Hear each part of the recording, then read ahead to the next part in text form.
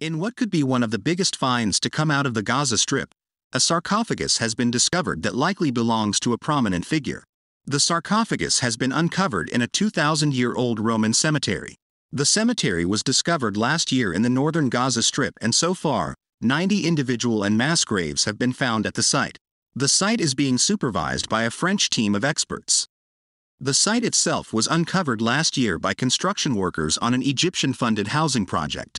The Antiquities Ministry said that it is believed that the sarcophagus is made from lead and likely belonged to a high-profile figure from the era, but added it had not yet been opened.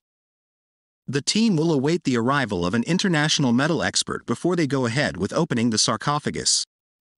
Ministry spokesman Tarek Al-Af told Reuters that some clay jars and other belongings found in the cemetery pointed to the Roman era, around 2,000 years ago. The sarcophagus has been put in a protective wooden container and would be subject to further study by Palestinian and international expert teams. AF told reporters that the cemetery in northern Gaza was located at the site of the old seaport from the Greek and Roman era. Ruins discovered there include the remains of a siege by Alexander the Great as well as a Mongol invasion.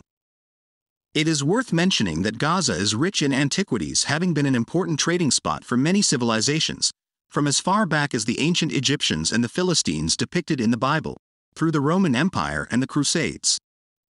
The region lies on the confluence of several ancient civilizations, with Egypt on its southwest border, and has been a center of conflict between Israel and Palestine.